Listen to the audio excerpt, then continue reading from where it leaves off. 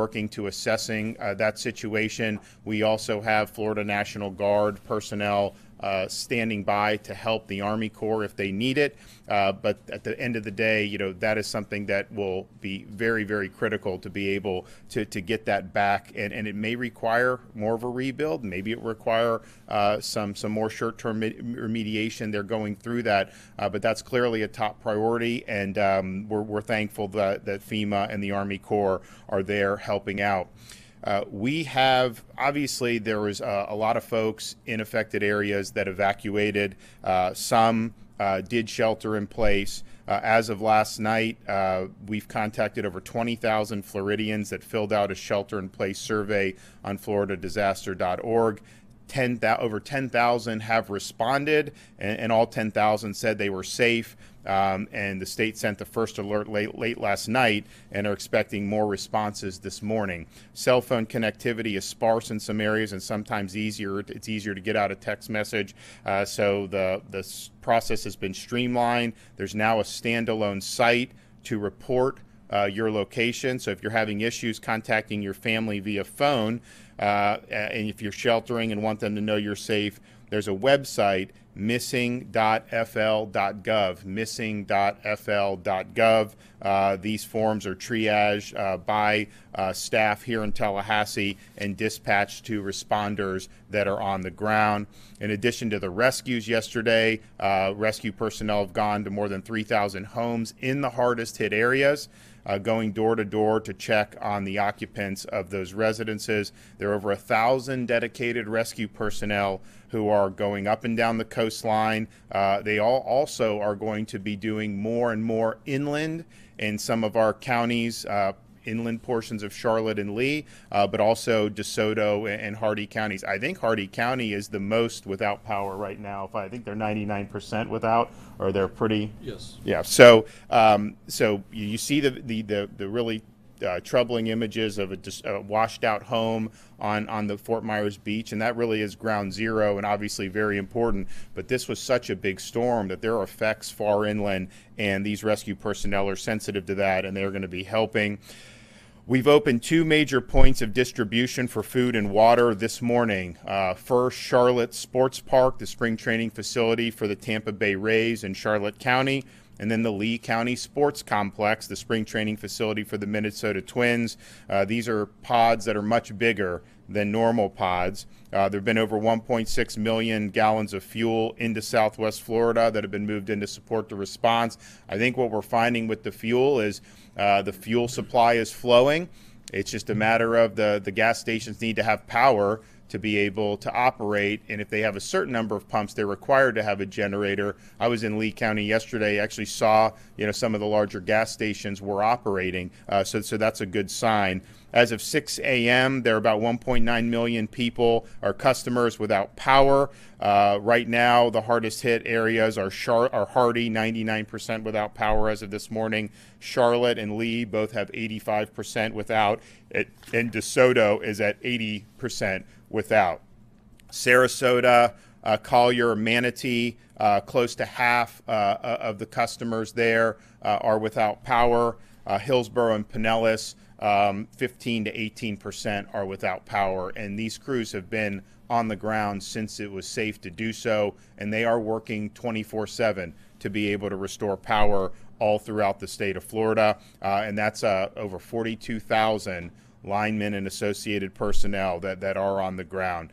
FDOT has had over 1,300 people on the ground. They've cleared more than 1,100 miles of roadway. I was happy to see the traffic flowing in Southwest Florida. Obviously, there's some structural problems in some of the bridges leading out to Sanibel and Pine Island, but by and large, there were toss and clear operations. The traffic is flowing in Southwest Florida, probably better than would have been anticipated so soon after such a major hurricane.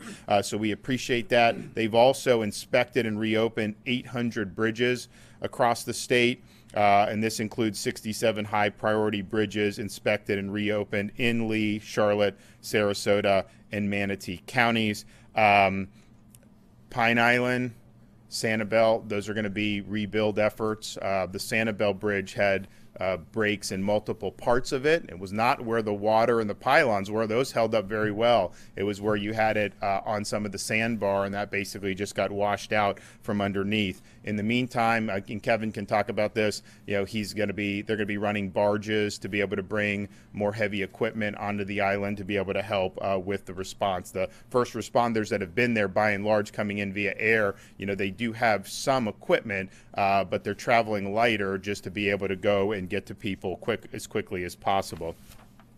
There have been 6 healthcare facilities evacuated in Southwest Florida.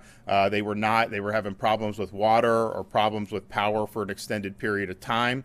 We're also prioritizing getting power and running potable water to the rest of the area's healthcare facilities. There have been 117 facilities that had lost power that now have power restored. The ports, Tampa Bay, Miami, Everglades, they are reopened for fueling, and I think between today and tomorrow, all the ports in the state of Florida up and down both coasts will be operational. Food and water, massive amounts, and Kevin is sensitive to the water situation in Lee, so I'd say this is an extraordinary amount of water that has been staged and is continuing to be brought into the area. So FEMA has activated their individual assistance program. So if you're in need of help of recovering in those affected counties, you can go to disasterassistance.gov or call 1-800-621-3362. 1-800-621-3362. 34,000 people have already registered with FEMA. Make sure if you are looking at claims on your property, you document that, take photos, make sure you have it. We want you to be able to be made whole as quickly as possible. There will be, in conjunction with FEMA, the state of Florida, and the local communities, what are called disaster recovery centers. Those will be set up very soon, and that will be a place if you need help with things like individual assistance, you can go. Although, Gracia will point out, you don't need to go there. You can do all this online. There's also going to be insurance villages set up under the leadership of CFO Jimmy Petronas. You're going to have a lot of flood insurance claims as a result of this. You will have some wind claims as a result of this, and it's our view that these claims need to be paid very quickly so that people can get back on their feet. I want to thank the First Lady for spearheading our efforts for Volunteer Florida and activate the Florida Disaster Fund, where people can donate. If you want to contribute, you will be joining a lot of people who've done a lot of money, and we now have over $12 million with 24 to 36 hours after the storm hits. Pretty incredible that's happened. If you want to go to floridadisasterfund.org, floridadisasterfund.org. More than 12 million has come in, and there's a lot of interest to do a lot more. Why is that important? FEMA has certain things they can do via statute regulation, but if it falls outside of that, they just can't do it. That's not the way it works. And so when you enlist private organizations, they can be a little bit more nimble. They can tailor their response to maybe some of the more unique needs that citizens may have. And obviously, you have people that have been dislocated. You have people that no longer have homes. And so there's going to be a wide variety of things that they're going to need in the coming days, weeks, and months. Volunteer Florida. If you want to volunteer your time, visit www.volunteerflorida.org to find volunteer opportunities. I think this is one way where you can really make an impact, and I know people really appreciate all the outpouring of support. I want to commend the folks that we were able to meet with down in Southwest Florida.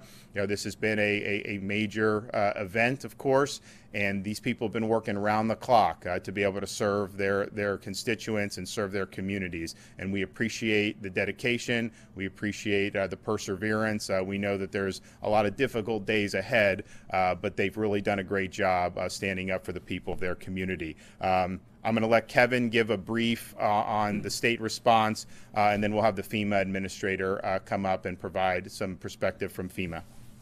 Thank you, Governor. So I'll obviously thank you, the Governor, but I want to thank the agencies represented here to my left, especially Gracia, FEMA Administrator Deanne Criswell, Captain Rooney, and Admiral Brendan McPherson from the United States Coast Guard, others that are not here that are certainly on that floor behind me. Lieutenant Colonel Miller from the U.S. Army Corps District out of Jacksonville, Colonel Booth out of Jacksonville, and many, many other federal partners that have certainly helped us here. Captain, if you can just grab that easel and just put it right back up here for just a second, I'd appreciate it. I wanted to thank them before I covered them up with a sign here in just a second. So, all right, so let's talk. We're right in that 72-hour area of search, secure, stabilize that I talked about yesterday. So everything that I want to talk about right now is about that search, secure, and stabilize. So we continue to have our fire rescue partners, search and rescue, going in there and conducting the what we call the hasty search, and then they're coming back and do their primary search, and then they'll do a secondary search. So again, I think it's very important for everybody to know that as a part of the search and rescue element, over a 72-hour period, there's actually 3 searches that are conducted. That hasty search is just very quick, see if they see any survivors that are alive or in a traumatic situation, and they start to move those individuals to safety. That's been conducted. Now we're back in that primary search area, which is now we're doing a little more detailed search, and then we'll do a second search behind that. Stay safe. I want people to make sure that they are safe. This comes down to personal preparedness, or I should say personal preparedness, but the individual response. Generator safety. We have been talking about it and talking about it and talking about it, but we still get reports of people operating their generators inside of a garage, operating their generators just outside of a cracked window with a cord running through the window, and we're having continued issues with carbon monoxide. All right. I'm not saying we've had carbon monoxide deaths. I'm just saying that we're still having carbon monoxide issues. Please operate your generators in a safe mode. That also includes not having electrical cords actually run through puddles of water. Let's make sure that we got them elevated and not running through puddles of water. Next, as I mentioned last night, chainsaw safety, ladder safety, wire safety. If you don't know what it is, don't cut it. If you don't know how to cut it, don't cut it. Let the professionals come in and do that. We have more than 2,000 resource requests from our impacted local partners, and more than 1,700 are in process or completed. I think there's a very important bullet to note here. A lot of counties put in mission requests for bulk food and water when we had a 45, 50 county disaster.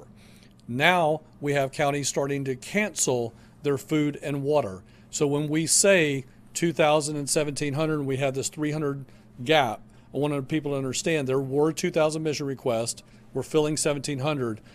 Some of those are going to be organically canceled because they're not impacted at the county level. We've mobilized more than 14,000 gallons of diesel to Fort Myers for a water plant to provide water to nearby hospitals. We've deployed 2 for Hernando County Fire and 2 Hernando County Sheriff staff to use drones for photography and video of flooded areas in DeSoto County. And I want to make sure that I take this time to say thank you to our restoration crews who have been able to take 500,000 individuals and get them power back. We're down to 1.9 million in the power restoration area that still need to be restored. Again, thank you to our first responders. I want to bring in, we're starting to get some questions about food and distribution points. So I'm going to ask Brian to give me this this graphic that we've made here. And I think this is important for a couple of reasons. We talk about a family personal preparedness plan.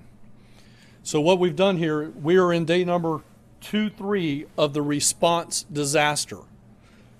This is where your personal family plan is being executed. This is why we've asked, we partner with FEMA on this, have 3 to 7 days of water. We talk, you hear me talk a lot about 5 to 7 in Florida. So again, days 1 through 5, personal family plan. This is the food and water that you had. Now we do have food and water at shelters if you go into a shelter. The next phase of this you'll see is in orange. This moves us from the family plan over into the National Guard and local community level point of distribution plan that will run for somewhere between 72 hours and about 120 hours. So 3 to 5 days. So as we exit that, again, we're way back over here. We will then come in with mass feeding kitchens. Those mass feeding kitchens will be designed to provide those hot meals 3 times a day to the most impacted communities that still don't have food and water. And we're getting some questions, the First Lady is getting some questions, and I want to make sure that we take the opportunity to educate individuals as a part of how everything ties together. So again, personal plan, National Guard food distribution plan, which is water and dry food at our points of distribution, and then we'll move into a hot feeding kitchen plan. So I thought it was important for everybody to understand how that connects, and that as we continue to get questions about that, where is your government? Today, we're in the process of moving National Guard to, the bulk food has gotten to those 2 locations the governor's already mentioned. Now we're moving down to the community plan, which is that local National Guard element that's going to go up and set that up. I'm working with Lee County today, which is obviously the most impacted county. They have 8 community pods that will be opening, hopefully in some form or fashion, moving cars through them later today in 8 locations. I'm going to let Sandra take the lead on announcing those locations at the local level for her staff, so that when they're ready, we're ready. But I want to make sure we tie all that together. Last thing I want to talk about now is, as individuals start to move debris to their curbside, you must separate it into piles. My communications team will be giving graphics at another update today at the 5 o'clock or this evening update. We will tell people how to separate their debris into piles. But if you're doing it now, vegetation needs to be in its own pile. Structural, this is structural is furniture, building materials, plumbing issues. That needs to be in a separate pile. Then we call it household hazardous waste. These are your cleaning supplies, your batteries, your pesticides, anything that's hazardous goes into its own pile. Electronics, TVs, computers, things of that nature go into its own pile. And the last pile is what we call white goods or appliances. Need to go in a separate pile. So again, recapping, that's vegetation, structural, household hazardous waste, electronics, and appliances. As always, when moving stuff, if it is too heavy, get help. These are absolutely avoidable deaths and absolutely avoidable injuries. Get people to help you. We have many faith-based community groups. We have Team Rubicon, individuals willing to help you to get that stuff to the roadside. So please be safe. Use gloves, use goggles, make sure you're wearing boots. Make sure you look for power lines that may be mixed up in all of this debris. Thank you for allowing me to do a little extended briefing today and provide you a little more detail. We'll be back this afternoon with some more information. And as always, Governor, thank you very much for your leadership. Okay. Administrator, floor is yours. All right, thank you. Governor, thank you first for allowing me to join you here today. And I'd also like to recognize my regional administrator, Gracia Check. She has been on the ground since before this storm hit, working side by side with Director Guthrie. But it's not just that. Our regional office works with the state of Florida and all the states within Region 4 throughout the year to make sure that we are planning, we are coordinated, and that when we have an event like this, we can seamlessly move in to assist and support the state with their needs. What we have done prior to landfall is we did stage a lot of search and rescue resources to support the great efforts that have been happening here in the state of Florida. We have those resources available as the state needs it. And we've also begun to move in food and water into those points of distribution to support what you just heard from Director Guthrie and the governor. What I want to say is we are here to support. FEMA is here to support these ongoing efforts right now to continue the life-saving missions that are still ongoing, but also to begin to support the recovery mission. As you heard the governor say, the president did declare a major disaster declaration for individual assistance as well as public assistance. Public assistance is going to allow us to reimburse a lot of the costs for the first responders who have been doing an amazing job, allow us to reimburse some of their overtime costs for all of the work that they've been doing to stabilize this incident. And on the individual assistance side, right now there are 13 counties that have been designated for individual assistance, but we will add more. As as we continue to do assessments and it has been safe to go into those neighborhoods, we will continue to add more counties so individuals can apply for assistance through FEMA. And I just want to reiterate how you can do that. You can go to disasterassistance.gov. You can go to or you can call 1-800-621-3362, or you can go to our FEMA app. I also want to let people know that we are going to have teams of individuals that are going into the shelters to help them register for assistance. Right now, we know that many people are away from their home. They may not have access to the internet. They may not have access on their cell phone. And so we're going to send teams to go into the shelters to begin that recovery process for them. Governor, I just want to commit to you, and on behalf of the President, we are here to support this recovery. We know we're still in a very active response stage. We're going to go into the stabilization, but we've already started planning for what the recovery is going to be, because we know that this is going to be a very complicated and complex recovery. We want to make sure that we have the right resources. So I appreciate the opportunity to join you today so I can see firsthand what some of the needs are. I've brought recovery and response personnel with me to make sure that we are bringing the right resources to support the governor's needs and what his concerns are. So thank you very much. Okay, any questions? Governor, I got two quick ones. First of all, do we have an update on casualties? And second of all, obviously you're meeting with the administrator today. What are you asking for? What does the state of Florida need from FEMA? Well, I think the number one thing that we needed, that they provided, which was the Army Corps to support Lee County and their water situation. Critical to get that infrastructure back up and running. You look at this storm, obviously there was really significant damage, but you also have a lot of folks who had minimal or maybe no damage, and getting them back, make sure they're in their homes, they have the running water, the electrical, all of that is going to make all the other efforts so much better. So we appreciate that, but I think that is probably the number one priority. Kevin, would you say that that's probably the number one priority? And the Army Corps, they're the subject matter experts, and so hopefully they get a diagnosis and then they can plan and the county can go in and fix it. I'll let Kevin talk about the other. So where we stand right now on fatalities is, I'll break this down by county. We have one confirmed fatality in Polk County. We have 12 unconfirmed fatalities in Charlotte County. We have 8 unconfirmed fatalities in Collier County, and we are still processing through the situation with the hasty search that I mentioned before in Lee County. Now, let me talk about confirmation and unconfirmed. People die in disasters that have nothing to do with the disaster, right? So the medical examiner is the one that makes that determination. They are the lead agency at the local level to determine, when they investigate, that this is either disaster related or not disaster related. If it is determined to be disaster related, you've heard the governor and I talk about this now for about 3 or 4 days, there is a direct death, in other words, storm surge, rising water, things of that nature, or indirect, the stuff that led up to it after the fact. So with that being said, we have 12 unconfirmed fatalities. In Charlotte County, we have 8 unconfirmed fatalities. In Collier County, we have 1 confirmed fatality. In Polk County. So that brings us up to 21 total. We do have an identified situation that was done during the hasty search of some fatalities. We do not know exactly how many were in the house, and let me paint the picture for you.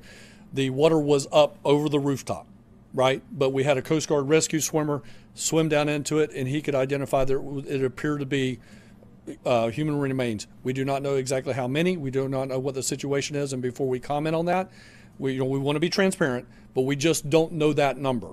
And we got a couple of other situations where we had that particular type situation. So right now, the number we're going with is we have 21.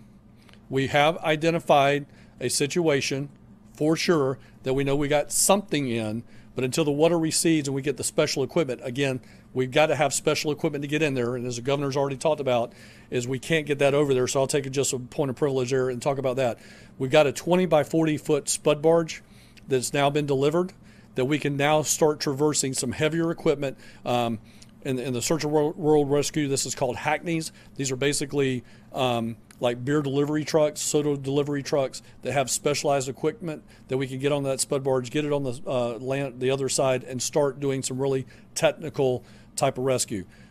Once we get to that point, then we can probably give you some better numbers. But where we're at today is 21, 1 confirmed, 20 unconfirmed. For clarity on the survey, Governor, you mentioned that there were about 20,000 people that had responded to the survey, 10,000 were contacted, and they were fined. Does that mean that 10,000 have not responded and they're not okay? Or? No, that's not what that means. So, for instance, right now we have about 14,000 people just in Lee County, I believe it is. Well, I'm sorry, across across the 3 counties. We've got about 14,000 people in shelters. So we are now, we did an automation of collecting data. We are now at a point where in this 10,000 is we're physically having to find people. Do they have communications? Can we get them on the cell phone? In the hardest hit impacted area, we may not have cell phone capability. So we are trying to, it's going to take us some time. If you guys recall back when I was here for Hurricane Michael, we had over 30,000 people. And then we whittled that down to 3,000. And then we whittled it down to 300. And that just happened organically over time. But if you recall, between indirect and direct deaths for Hurricane Michael, I think we only had 77. So that number is going to continue to squeeze itself down, down, down as we have the ability to get into shelters and find people that are registered inside of shelters. People will register via the FEMA app, FEMA website, on the phone with FEMA, person to person with FEMA, and then we'll start to be able to whittle those numbers down between federal data, between state data, between local data, and that number will continue to shrink. But again, we are way ahead of where we were at for Hurricane Michael when I was here on this floor for that. We were 30,000 weeks into that situation. We're down to less than 10,000. We're only day number 2. So that number is going to continue to come down drastically. So do you consider that 10,000 number just maybe a combination of whether they're missing, out of contact, out of power, not the location might have changed, or what exactly? Right. How would you consider the categories? All the aforementioned, and for those that didn't hear the question, what categories will we put this into? Those without power, those without communications, those that are just trying to still reconnect with loved ones. At the end of the day, it's all of those categories. But again, we will shrink that. That will organically shrink day by day. That the pod that's right behind me, 30 feet behind me, are human services. There are people that are dedicated to doing nothing but that, and take the information that comes from urban search and rescue and connect to that data and whittling that list down. We have a number of missing people at this point in time. Right now, so again, missing people is a local law enforcement jurisdiction. All right. So if you want to ask questions about what are the missing person numbers, that's got to be a local county sheriff or a local law enforcement ask. Governor, speaking of county sheriffs, appreciate the transparency on casualties. Do you think the message that the Lee County Sheriff put out was premature or makes your messaging more difficult? Look, I mean, I think these are stressful situations. I think that when you have a storm like that bearing down on your community, and then obviously hitting the community, the people were going through that. They're working, but you kind of have a lump in your throat because you just don't know what's going to happen. And I think that that was done because there's concern for the well-being of the people of Lee County, and there's a concern of the damage that the storm has done. I mean, clearly, it's packed a big wallop. When you look at some of these things, like you see a house totally washed out, and it's just nothing but a concrete slab on Fort Myers Beach. You just pray to God that no one was in that, because some of these things, these people on Sanibel that have the real big houses, they could hunker down and it'll pass, and their homes are raised, and so the surge they're probably protected from. Some of these others, particularly some of the older construction, didn't stand a chance in that. And so you just hope that those were folks that that had left, or that those structures were not occupied. So I think it was just about the concern for what they were facing, and the fact that you did have people that as the storm was in process, there were people that were really concerned with what they were seeing with the water rising and whatnot. I think, and I think Kevin would agree, as the search and the rescue folks have gone to a lot of these areas, fortunately, you're not finding like desperate people waving, saying that it's usually, there's some people that are brought off the island. They're thankful, but many of these people on Sanibel are saying, we're fine. Thanks for coming by and doing that. So there's going to be more that happens in the next few days. But I do think the response was very, very quick. I think it absolutely has made a huge difference. And if you just look at where are we at in rescues now? I mean, we're over 700 rescues. We're over 700,000 rescues, but the CFO's office has over 3,000 touch points. So I think that's an important number. We've made contact with 3,000 people in the field, touch points in the field, and actually rescued 700, sir. Yeah. So, but this is ongoing. Those guys have worked really hard, and especially you think about who was the first one to get over there, literally driving through tropical storm across Alligator Alley, was Task Force 2 out of Miami. And who was Task Force 2? When did we see them last in a public way? We saw them at the Surfside disaster. We saw the Task Force 1 there, and many other task forces from around the state and the country that came in. So when they're doing this, it's obviously important work, but these are not easy missions to be doing on. I mean, it was not easy for them to be on that pile in Surfside and search for people, and unfortunately, find many people who were killed in that collapse. And so now they're in a situation, where they're looking and hopefully they find people that are okay, or that the buildings are empty. But you don't want to have to see people that had gone that didn't make it through. And so it's a physical, it's putting yourself out there in harm's way, but it does also take a toll. And Kevin, why don't you talk about the mental health that we're doing in here? Sure. So in the mental health category, if you recall, very early on in the DeSantis administration, First Lady Casey DeSantis took on the role of providing for first responder mental health, to include of hiring the first ever in the division a state mental health coordinating officer. So Sarah Newhouse is our state mental health coordinating officer. She is housed here in the Division of Emergency Management. Has a bifurcated chain of command, me on a day-to-day basis, but in a disaster situation, she reports directly to the First Lady to help coordinate those disaster mental health services, not only for disaster mental health in general, but even more importantly focused on first responder mental health. So you're going to see already, there are already embedded what we call critical incident stress management teams, or CISM teams for short. Those are already on site, and you're going to continue to see first responder mental health resources come into the area, including FEMA's first responder mental health services, as well as individual mental health services, as well as ours. So again, we have a person, I'm titled the state coordinating officer, to coordinate all of these state agencies that respond to a disaster, but we have a person that just takes a subset of mental health and is that state mental health coordinating officer that works under me and underneath the First Lady for disaster mental health. Okay, thanks guys. Do you have a location of the house where the